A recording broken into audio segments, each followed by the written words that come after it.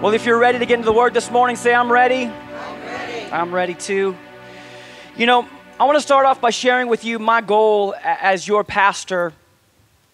And my goal is to inspire you, to equip the church, to remain fully engaged in our mission here at Joy. And so you might be asking, well, what is your mission? What is the mission? You hear it a lot around here, but if you're new, we'll share this with you. Our mission here at Joy, it's really quite simple, and it's to lead people into a growing relationship with Jesus Christ. Amen. Did that update for you? It did not update. Okay. All right. Any other techies in the house? Okay. And so, someone say, we're going to lead people into a growing relationship with Jesus Christ. That is our mission here at Joy. That's why we exist. And so everything that we do, everything that we say as a church should and will revolve around and line up with the mission. And if it doesn't, we know that we can cut it out. We know it doesn't belong. It's taking us, it's steering us in the wrong direction. And so when you leave this place, when you go out into the mission field, that you would be inspired to lead other people into a growing relationship with Jesus Christ. It doesn't stop here. This is just the beginning. You're learning and you're being equipped within these four walls on how to take this gospel, this good news, to the mission field. I didn't hear an amen. I heard maybe a little, 2 amens. Yeah.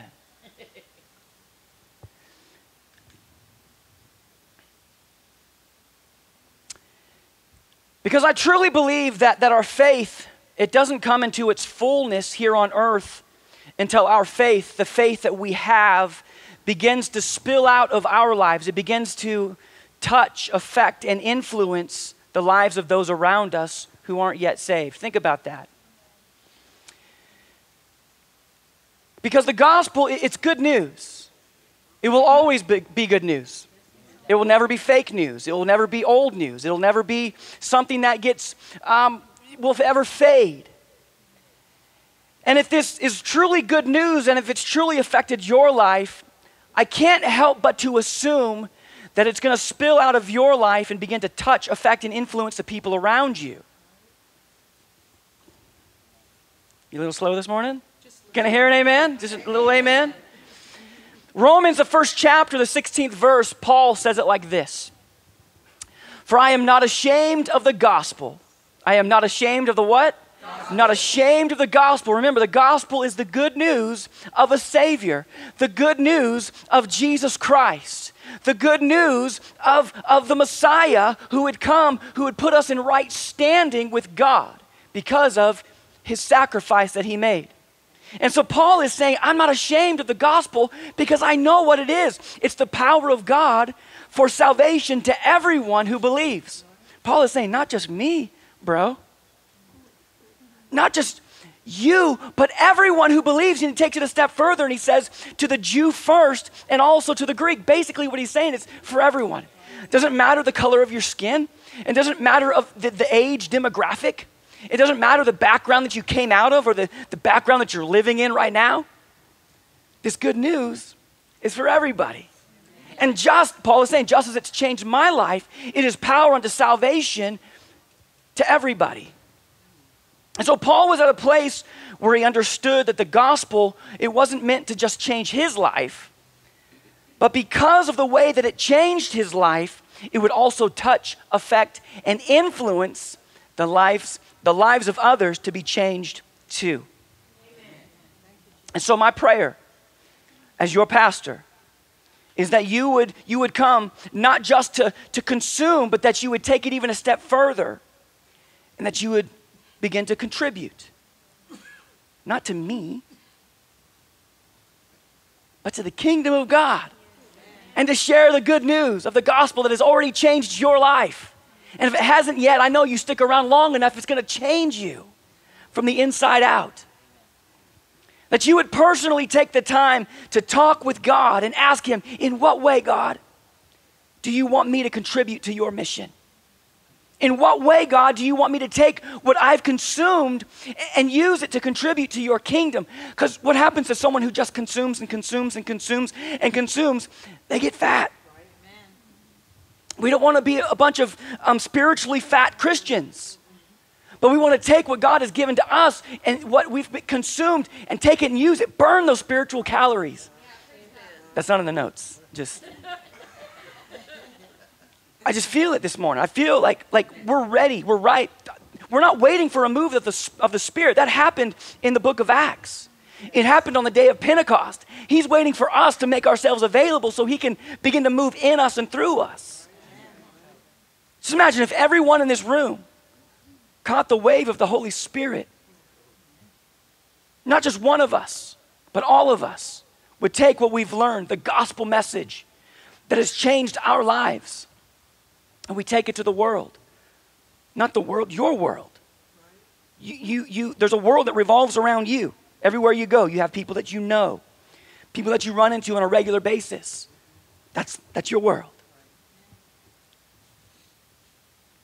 In fact, why don't you pray this prayer with me? Would you say, Heavenly Father, I know that I'm not here by accident, but I know that you're speaking to my heart.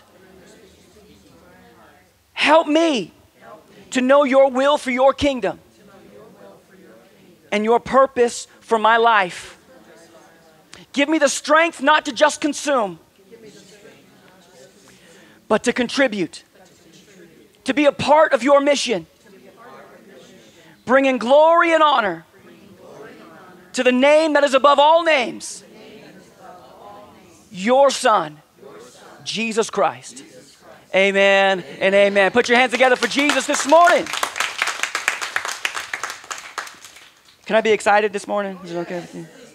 I want to welcome you to part 3 of our series that I'm calling I Am. Can I hear someone say I am? I am. And so I believe that God is doing a great work here at Joy, and I want to thank those of you who are being open and receptive to the Spirit of God. God is looking to do great and mighty things in and through the lives that have been made available to him. Not just the pastor, but anyone and everyone who will make themselves available to God, to the Holy Spirit. You see, God's not out looking around and searching for perfect people, because if you didn't realize it yet, those don't exist. But he's looking to do extraordinary things in and through ordinary people. You find this all throughout the Word of God. And in week 1, we were with Moses as God spoke to him through a burning bush, telling Moses that Moses, you're going to be the one that I'm going to use to free the nation of Israel from hundreds of years of slavery. And then Moses asked God in that 3rd chapter of Exodus, in that 13th verse, if I come to the people of Israel and say to them, the God of your fathers has sent me to you, and they ask me, what is his name? God, what am I going to tell them? What do I tell them is your name? And God said to Moses, I'm glad you asked. He says, I am who I am. And he said, say this to the people of Israel, I am has sent me to you. Can I hear someone say, I am? I am. And so last week in part 2, wasn't that good? You've been seeing some clips running around here and there on social media. But last week in part 2, we see Jesus, he's in this confrontation with the Pharisees. These are the religious leaders of that time. And we see in John 8:58, Jesus says to them, truly, truly, I say to you, before Abraham was, I am. And so we see Jesus take ownership of that title, I am, proclaiming to the Jews that he was the one who was calling out to Moses from that burning bush. And so what we must realize, church, is that God is the only one who can accurately describe himself as I am. And in John 8:58, Jesus claimed that title for himself, saying that before Abraham was, I am. And because he made that claim, the Pharisees, they got upset. They got all huffy and puffy because they knew what that claim meant. That meant that Jesus was claiming ownership of the title God. I am self-sufficient, self-existent. And so what did they do? They began to gather up stones to throw at him, to throw at Jesus. But then when they went to throw him at Jesus, he wasn't there. There are some different variations of different things that people think happened during that time. I won't share them here. Of how Jesus escaped, and it's fun to think of those things sometimes. But in the book of John, I don't know if you knew this, but Jesus uses this I am declaration on 7 different occasions. Let me say that again.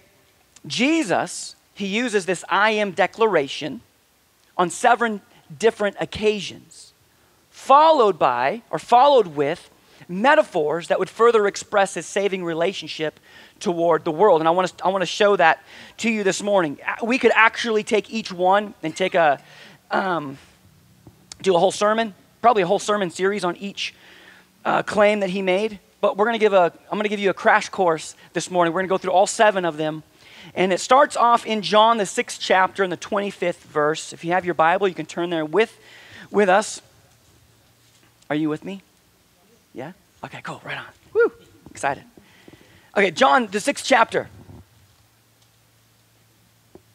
And that 25th verse, if you've got it, say, I've got it. This is the first time Jesus makes the claim, I am. He says, I can do nothing on my own. Actually, where am I starting? 25. Get on the right page, guys. When they found him on the other side of the sea, they said to him, Rabbi, when did you come here? When did you get here? Because Jesus had just fed the 5,000 plus. And Jesus, he was hiding. He was getting away. He was tired. He was physically tired. And so he sent his disciples along as he was finishing up with feeding the thousands. And then he gets away on his own, and he ends up seeing the disciples in the storm. He knew it was going to happen already. He was there, and they had their little moment there. And then, so Jesus is walking on water. And then after that, they get to the other side. And when they get there, the people were following Jesus. They said, hey, when did you get over here? We've been looking for you, Jesus. And so Jesus, he answered them. He says, truly, truly, I say to you, you are seeking me not because you saw signs. And I appreciate how John, he describes the miracles that Jesus performed, because John understood that the miracles that Jesus performed weren't random acts of kindness. These weren't random acts of shooting from the hip, like, oh, you need to be healed. No, everything that Jesus did was intentional. He didn't accidentally run into someone that needed healing. He knew they were going to be there. He had a divine appointment with them, even though they didn't know he was going to be there. But he was showing up for them, just like he has in our lives. He showed up on that one day. And we're here now. We're still alive and kicking. And so John, he shows us that these miracles were actually signs pointing to who he was, who had sent him, and what his mission was. And so he says, not because, he says, Jesus is saying, you're not seeking me, you're not following me and seeking me out because you saw signs, but because you ate your fill of the loaves. And he says, don't work for the food that perishes, but for the food that endures to eternal life, which the Son of Man will give to you. For on him, God the Father has set his seal, or his approval. He says, stop being so concerned about things that will only last temporary. Dude, my kids will eat, and like an hour later, they're hungry.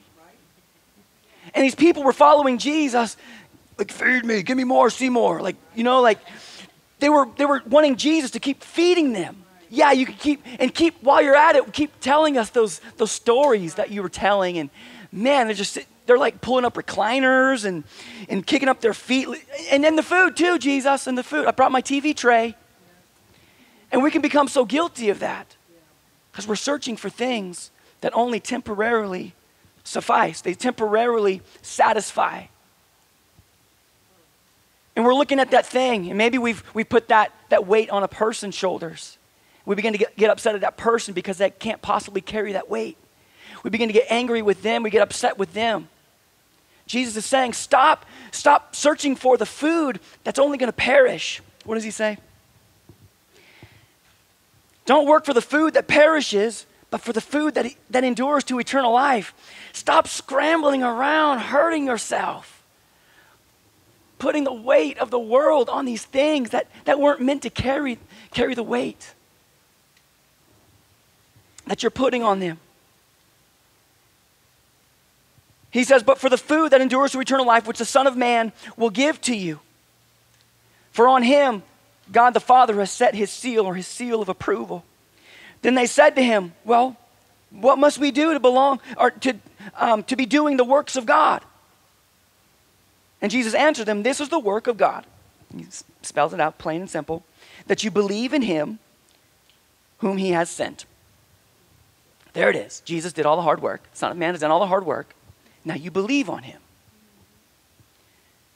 And so they said to him, then, well, why is it we always want more? We always want, well, there's got to be more, right? So then what sign are you going to do, Jesus, that we may see and believe you? What work do you perform? They just got fed from 5 loaves and 2 fish.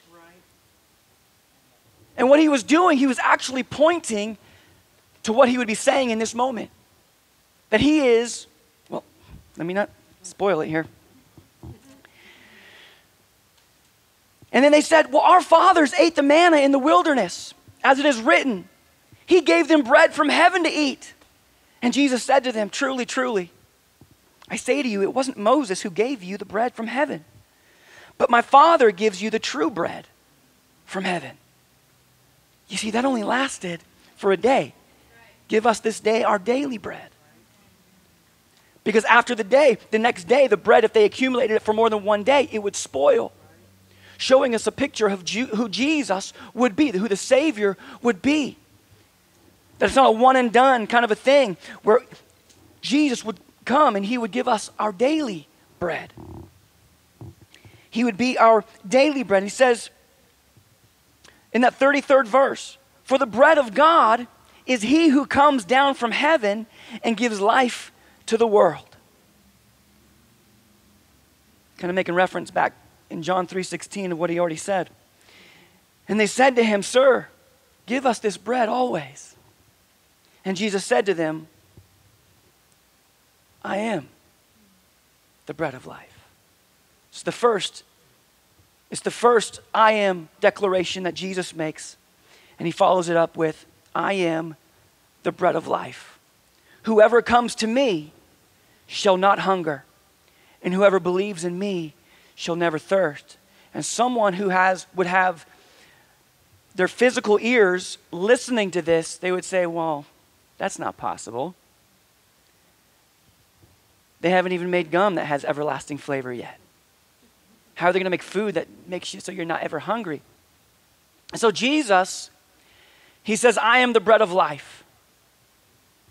And it's funny how the people who saw the signs that he had performed, they were pointing to who he was, the one who sent him, and the prophecies that he was fulfilling. And it's funny how they still didn't believe. You know how I know they didn't believe? In that next verse, but Jesus' words, he says, but I say to you that you have seen me and yet you do not believe. And so Jesus, he says, I am the bread of life. He was the fulfillment of that manna or that bread that God had sent from heaven to feed the nation of Israel in the wilderness. You see, the bread in the wilderness was a sign that was pointing to the one who would eventually come, not to feed the desires of the external, not to feed the desires of the flesh, but who would come to feed the hunger and the longing for the internal and the eternal, or the spiritual. And so even a lot of Jesus followers had this unrealistic expectation of who God is and what following Jesus means. If you talk to Jesus about what it is, it's not about getting stuff. It's about carrying your cross. Ouch. But that doesn't sell in 2019, right? It's not a good marketing scheme. Oh yeah, come follow Jesus and carry your cross. Jesus came for something deeper something on the inside, something that is eternal. And if there's one thing that is true about all humans, it's that we're all hungry for something. We're all searching for something to appease our cravings, to satisfy our desires.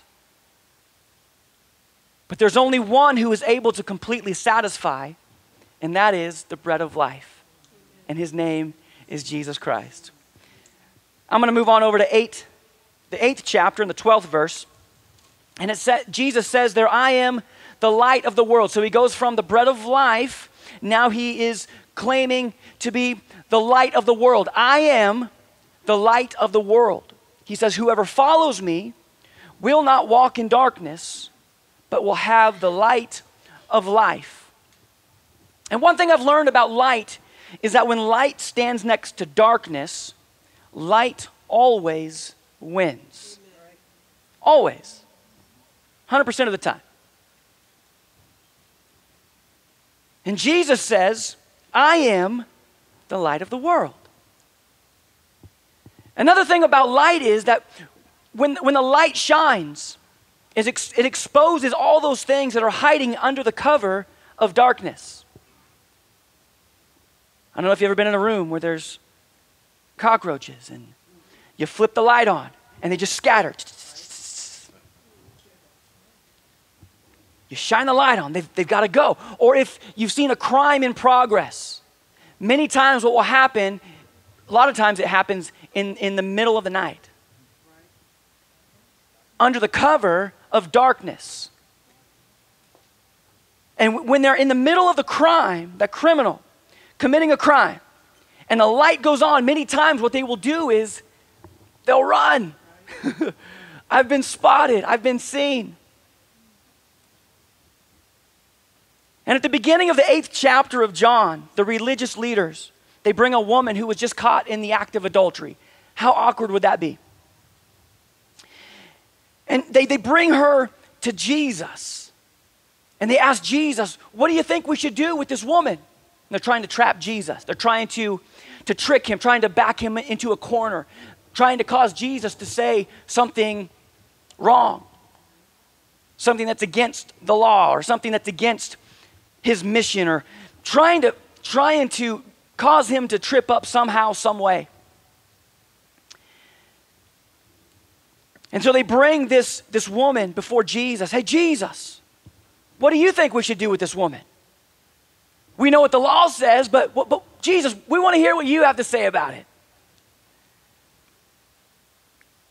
And Jesus, he responds with, how about this? The one among you who has no sin, how about you cast the first stone? As Jesus, the light of the world, exposes the sin of those religious leaders, showing to that woman and showing to everyone who was around that they were no greater than this woman. As the light of the world exposed the sin of those religious leaders. You know, the part of the earth that is facing the sun is exposed to its light. But the part that is turned away from the sun is in complete darkness. And what the sun is to the earth, Jesus Christ is to the human heart. And so when we turn away from ourselves and we turn to Jesus, not only does he expose what's been hiding in the darkness, exposing our broken condition, exposing our desperate need of a Savior, but he illuminates our path, giving us a clear and open pathway to what it looks like to be in right standing with God. This is what Jesus does as the light of the world. Which leads us to number 3. So the first one was, I am the bread of life. Second one, I am the light of the world. And the third one here is found in John the 10th chapter, starting with that 7th verse. So Jesus again said to them, he said, truly, truly, I say to you, I am the door of the sheep. All who came before me are thieves and robbers, but the sheep did not listen to them. And Jesus says, I am the door. If anyone enters by me, he will be saved and will go in and out and find pasture. So Jesus says, I am the door. What's so significant about a door? I'm glad you asked.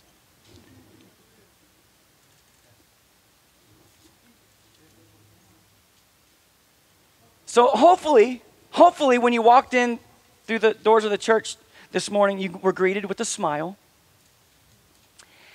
And hopefully someone opened the door for you. When you get home today, you're probably going to open a door and you're going to walk through into your home. Every building that I've ever been in has had an entrance somewhere. And for the kingdom of God, it also has an entrance. And his name is Jesus Christ. You know, you may have been in a building that has many doors. But God has set up his kingdom so that it would only have one door. And the only door that leads to heaven, the only door that leads to God, the only door that opens and swings wide open to eternal life is found in the only begotten Son of God, Jesus Christ. Jesus says, I am the door. And then a couple verses later, he's kind of like rapid fire here. In verse 11, he says, I am the good shepherd. The good shepherd lays down his life for the sheep. So Jesus says, I am the good shepherd. Not just a shepherd, but the good shepherd. Not a good shepherd, but the good shepherd. And so how could Jesus claim to be the door and the shepherd for the sheepfold all at the same time? You see, the sheepfold didn't typically have a door. And so what the shepherd would do is that he would lay across the doorway, making sure to protect his sheep. So when he was sleeping at night, he wouldn't sleep with the sheep, but he would sleep across the doorway.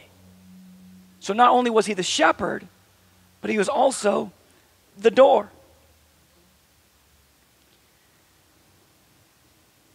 So that if any thieves or any robbers came in to steal his sheep, or maybe wolves would come or wild animals came in to eat his sheep, he would be on guard and he'd be ready to protect them. He would be their first line of defense. Jesus said, a good shepherd is one who lays down his life for the sheep. John, the first chapter, the 29th verse, we see the words of John the Baptist. And he sees Jesus approaching him and the group that he was with as he was baptizing.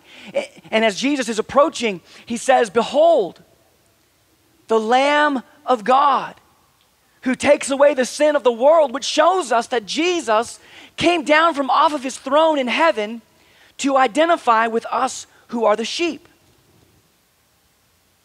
But he is also the good shepherd. You see, the fact that Jesus became a lamb emphasizes the humanity of Christ.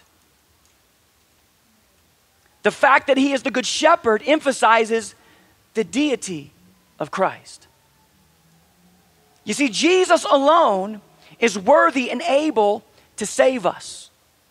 No other human being could do this, which means that Jesus had to be God. Can I hear someone say, I am? Number 5.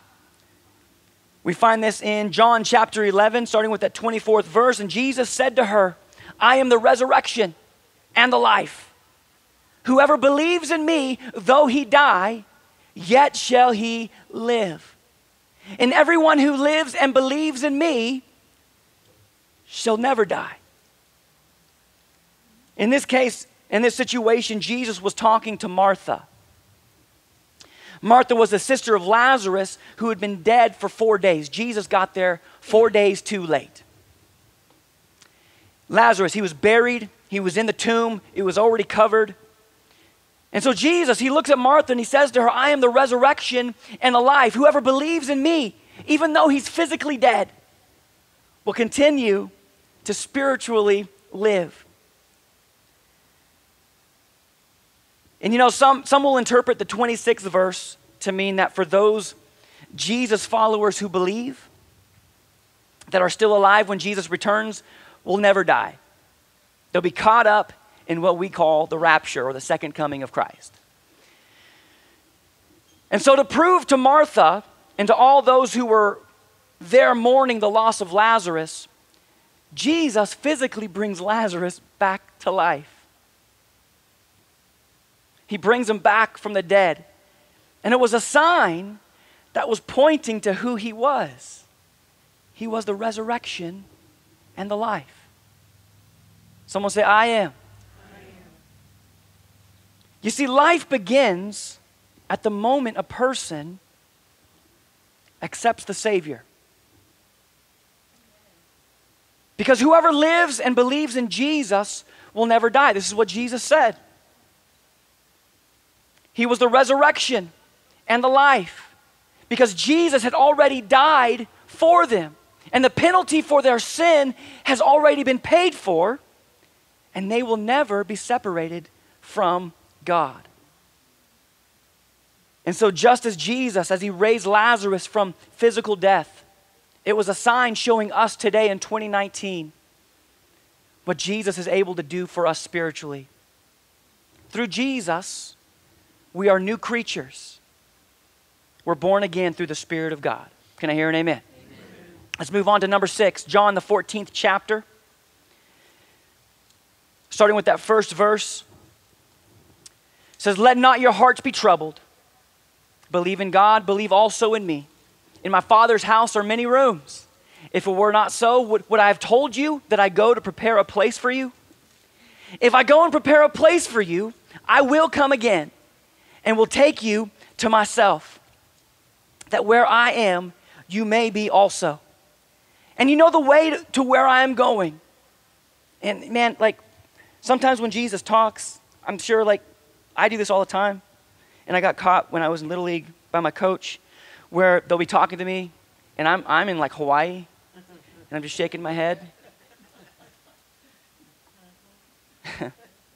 And I can just imagine sometimes what the things that Jesus would say would go over their heads because he was speaking spiritual and they were thinking physical.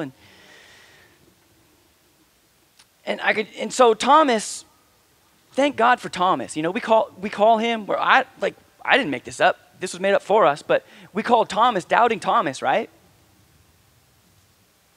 And so thank God for Thomas for speaking up. Sometimes I'm thankful for the person who speaks up in the group because I had the same question. And so Thomas is like looking around, like looking at the disciples are all like their eyebrows are like all going into contortions, like, what is Jesus talking about? And then Thomas is like, Jesus, can I ask you a question? What is it, Thomas? And Thomas, he speaks up and says, Lord, I don't think I'm speaking for myself, but I think I'm speaking for all of us when I say, we don't know where you're going.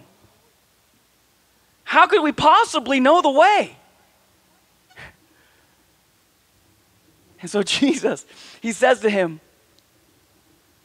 I am the way, the truth, and the life. I love what Jesus says, how he follows this up. He says, no one comes to the Father except through me. He says, if you had known me, you would have known my Father also. And I love this. I love this. Because he doesn't condemn Thomas. He doesn't, like, you make him an example. Like, pull his ear up and, like, take him to the office. Like, you're wrong, Tom. No, look what he says. He gives him a word of encouragement. He says, from now on, you do know him and you have seen him. Because you know me, Thomas. And you know the Father because you've known me and you've seen me. Many times we want to make examples of people instead of giving them the answer. Paul says in Acts the 4th chapter, the 12th verse, he says, and there is salvation in no one else. Don't get it twisted. Don't get it confused. For there is no other name under heaven given among men by which we must be saved. I'm pretty sure if we all put our minds together, we started brainstorming of the different names that we have used, the different things, the different substances, the different places, the different people that we've tried to use to be our salvation.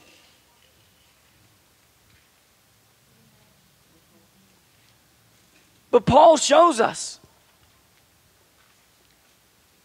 There is salvation in no one else, for there is no other name under heaven. There's no name above the name of Jesus. Jesus wasn't just a good teacher. Yes, he was. But he was also the bread of life. Who else can say that? He was the light of the world. Who else can say that? I can't.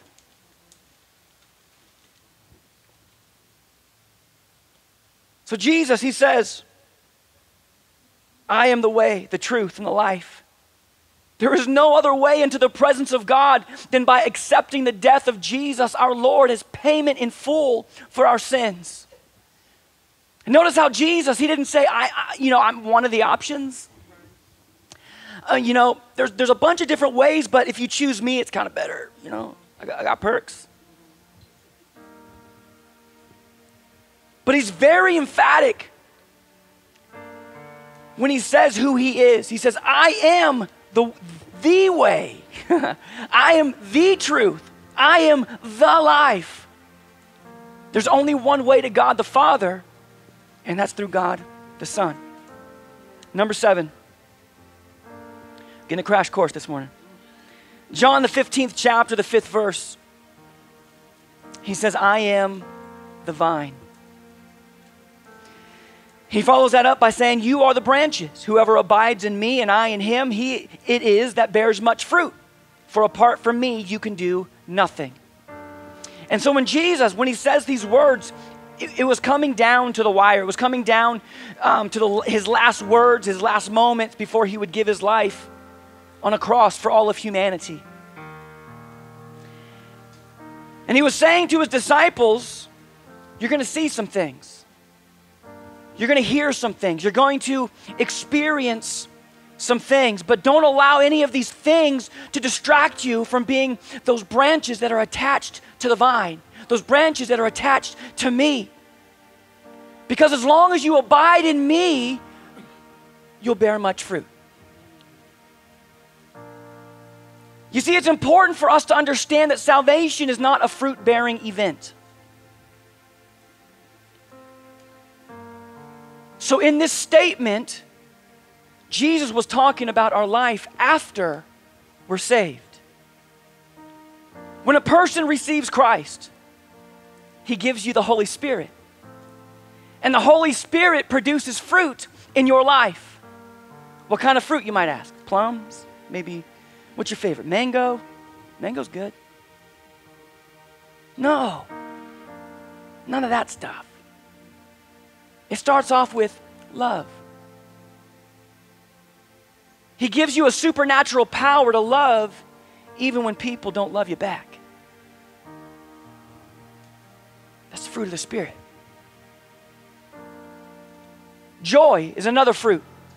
Through the Holy Spirit, we can have joy even through the storm, even through all kinds of problems and suffering.